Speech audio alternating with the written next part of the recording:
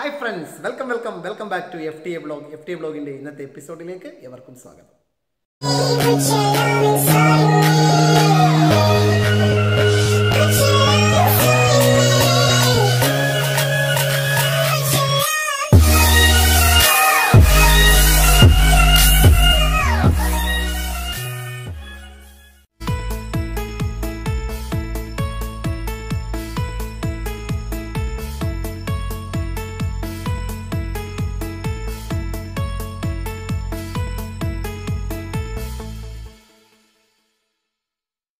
+1 chemical bonding and molecular structure എന്ന് പറയുന്ന ചാപ്റ്ററിനകത്തുള്ള resonance അതാണ് ഇന്നത്തെ ഈ എപ്പിസോഡിൽ ഡിസ്കസ് ചെയ്യുന്നത്.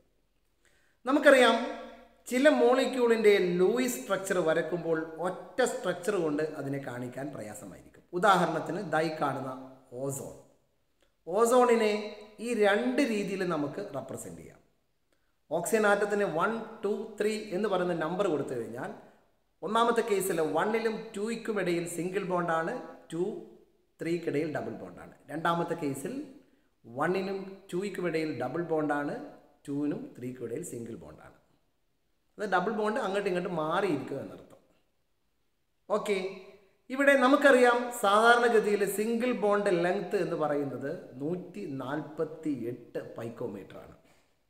ഡബിൾ ബോണ്ട് ലെങ്ത് എന്ന് പറയുന്നത് 121 പൈക്കോമീറ്റർ ആണ്. അപ്പോൾ ഓസോൺ എന്ന് പറയുന്ന മോളിക്യൂൾ എടുത്ത് പരിശോധിച്ച് നോക്കിക്കഴിഞ്ഞാൽ 148 പൈക്കോമീറ്ററുള്ള ബോണ്ട് ലെങ്ത്തും കാണണം, 121 പൈക്കോമീറ്ററുള്ള ബോണ്ട് ലെങ്ത്തും കാണണം. പക്ഷേ എക്സ്പെരിമെൻ്റലി 128 പൈക്കോമീറ്റർ എന്ന് പറയുന്ന ഒറ്റ ബോണ്ട് ലെങ്ത്ത് മാത്രമേ ഓസോൺ മോളിക്യൂളിനകത്ത് കാണുന്നുള്ളൂ. അവിടെയാണ് പ്രശ്നം.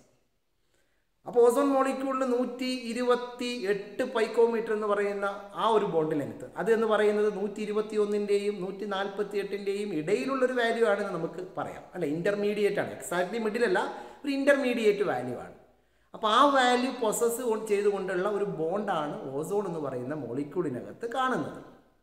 അപ്പോൾ തീർച്ചയായും ഈ ഓരോ സ്ട്രക്ചർ വരച്ചു കഴിഞ്ഞാൽ അത് ഓസോണിൻ്റെ സ്ട്രക്ചറാണ് എന്ന് നമുക്കൊരിക്കലും പറയാൻ കഴിയില്ല.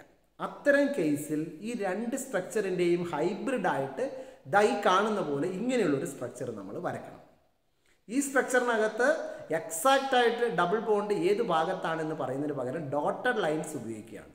ഇപ്പുറത്തെ ഭാഗത്ത് ഡോട്ടഡ് ലൈൻസ് കൊടുത്തു, അപ്പുറത്തെ ഭാഗത്ത് ഡോട്ടഡ് ലൈൻസ് കൊടുത്തു. ഒന്നിക്കൽ ഇപ്പുറത്ത് ഡബിൾ ബോണ്ട്, അല്ലെങ്കിൽ അപ്പുറത്ത് ഡബിൾ ബോണ്ട്, അല്ലെങ്കിൽ double bond is in resonance. പൂർണ്ണമായും ഇപ്പുറത്ത് നിന്ന് കഴിഞ്ഞാൽ അത് 121 ആവും. അപ്പോൾ 121 പറ്റൂലല്ലോ, 128 വേണ്ടേ? അപ്പോൾ അപ്പുറത്തേക്ക് തുള്ളും, അപ്പുറത്തേക്ക് തുള്ളും. അങ്ങോട്ടും ഇങ്ങോട്ടും ഇങ്ങനെ ചാടി കളിക്കുന്നത് വേണമെങ്കിൽ രസകരമായിട്ട് പറയാം. അതുകൊണ്ടാണ് റെസൊണൻസ് എന്ന് പറയുന്നൊരു ടേം ഇവിടെ ഇൻട്രൊഡ്യൂസ് ചെയ്തത്. അപ്പോൾ ഓസോൺ മോളിക്യൂളിൻ്റെ ഈ ഒരു സ്ട്രക്ചറിനെയാണ് റെസൊണൻസ് ഹൈബ്രിഡ് എന്ന് വിളിക്കുന്നത്. ആ റെസൊണൻസ് ഹൈബ്രിഡ് ഉണ്ടാവാൻ ഇടയാക്കിയ രണ്ട് ഇൻഡിവിജ്വൽ സ്ട്രക്ചറുകളെ കനോണിക്കൽ ഫോംസ് എന്ന് വിളിക്കും. അപ്പോൾ ഓസോൺ മോളിക്യൂളിൻ്റെ കനോണിക്കൽ ഫോംസ് ആണ് ഈ ആദ്യം കാണിച്ച ഒന്നാമത്തെ രണ്ടാമത്തെ സ്ട്രക്ചർ. അതിൻ്റെ റെസൊണൻസ് ഹൈബ്രിഡാണ് ഈ ഒടുവിൽ കാണിച്ച ഈ ഒരു സ്ട്രക്ചർ. ഓക്കെ, ഇനി നമുക്ക് ഇതുപോലെ എന്താണ് കാർബണേറ്റ് എന്ന് പറയുന്ന മോളിക്യൂളിൻ്റെ അയോണിൻ്റെ കാർബണേറ്റ് എന്ന് പറയുന്ന CO3 2- റെസൊണേറ്റ് സ്ട്രക്ചർ വരയ്ക്കുകയാണെങ്കിൽ ഇവിടെ 3 കനോണിക്കൽ ഫോംസ് ഉണ്ട്. അതായത് ഈ കാണുന്ന പോലെ 3 കനോണിക്കൽ ഫോംസ് ഉണ്ട്. ഈ 3 കനോണിക്കൽ ഫോംസിൽ സെൻട്രൽ ഒരു കാർബൺ ആറ്റവും ഉണ്ട്, ഒരു ഓക്സിജൻ ആറ്റം ന്യൂട്രലാണ്, ബാക്കി 2 ഓക്സിജൻ ആറ്റവും അയോണാണ്, O- എന്ന രീതിയിലാണ്. അതിൻ്റെ ലൂയിസ് സ്ട്രക്ചർ വരച്ച് നിങ്ങൾ നോക്കിക്കഴിഞ്ഞാൽ നിങ്ങൾക്ക് വരക്കാൻ പറ്റും. 3 രീതിയിൽ നമുക്കിതിനെ വരക്കാൻ പറ്റും.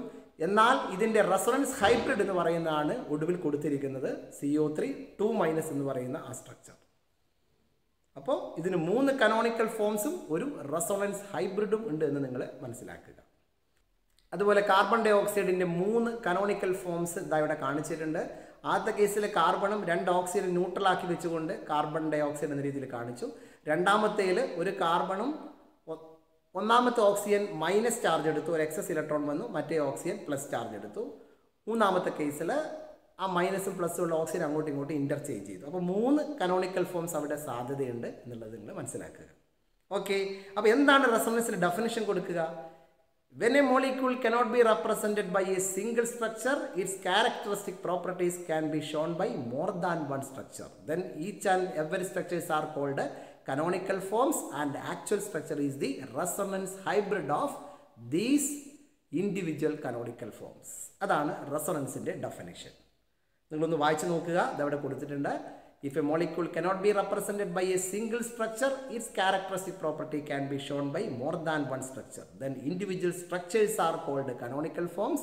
Actual structure is resonance hybrid of these canonical forms. Okay, yes. ഇനി എന്താണ് ഇതിൻ്റെ ഒരു characteristics? Resonance stabilizes the molecule.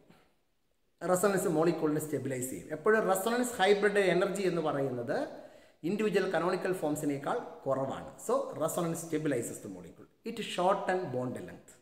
അതാണ് മറ്റൊരു ക്യാരക്ടറിസ്റ്റിക്സ്. അത് ബോണ്ട് ലെങ്ത് കുറയാൻ കാരണമായി തീരും. ഈ രണ്ട് പ്രധാനപ്പെട്ട ക്യാരക്ടറിസ്റ്റിക്സ് ആണ് റെസൊണൻസിനുള്ളത്. ഇനി എന്താണ് റെസൊണൻസിൻ്റെ കണ്ടീഷൻ? കണ്ടീഷൻ എന്ന് പറയുന്നത് നമ്മൾ റെസൊണേറ്റീവ് സ്ട്രക്ചർ വരക്കുമ്പോൾ, കനോണിക്കൽ ഫോംസ് വരക്കുമ്പോൾ ശ്രദ്ധിക്കണം, നമ്മൾ അതിൻ്റെ പൊസിഷൻ അങ്ങോട്ടും ഇങ്ങോട്ടും മാറ്റിയിടാൻ പാടില്ല. ഇപ്പോൾ O1 O2 O3 എന്ന് എഴുതുമ്പോൾ അതിൻ്റെ രണ്ടാം structure വരക്കുമ്പോഴും O1 O2 O3 position മാറ്റാണ്ട് bond മാത്രമാണ് മാറ്റിയിടേണ്ടത്. പൊസിഷൻ മാറ്റിക്കഴിഞ്ഞാൽ രണ്ടും ഒരേപോലെയാവും. അപ്പോൾ the position of atom should remain same. The position of the atom remain same. രണ്ട്, there energy energy of canonical forms almost equal ആയിരിക്കണം. ഈ കനോണിക്കൽ ഫോംസിൻ്റെ എനർജി ഓൾമോസ്റ്റ് ഈക്വൽ ആയിരിക്കണം. Then number of shade and അൺഷെയ്ഡ് pair of electron should be same. അതായത് total bond പെയറും loan പെയറൊക്കെ എല്ലാ canonical ഫോംസിലും equal ആയിരിക്കണം. അപ്പോൾ ഈ മൂന്ന് കാര്യങ്ങളാണ് റെസൊണൻസിൻ്റെ കണ്ടീഷൻ. ഒന്ന്, relative position of atoms remains unchanged. രണ്ട്, number of paid and unpaired electrons അല്ലെങ്കിൽ number of bond pairs and lone pairs should be same. മൂന്ന്, the energy between the canonical forms should be almost equal. These are the three conditions of resonance. Resonance എന്നാൽ എന്ത്? What are the conditions for drawing resonating structure? 3. What are the characteristics of resonance? 4. Draw the resonating structure of ozone, carbon dioxide and carbonate ion. ഇത്രയും കാര്യങ്ങളാണ് ഈ ഒരു ചെറിയൊരു എപ്പിസോഡിൽ discuss ചെയ്തത്. Okay, അപ്പോൾ എല്ലാവർക്കും ഇത് മനസ്സിലായെന്ന് വിചാരിക്കുകയാണ്. ഓക്കെ, നമുക്ക് അടുത്ത ടോപ്പിക്കുമായിട്ട് അടുത്ത ദിവസം കാണാം. Bye bye.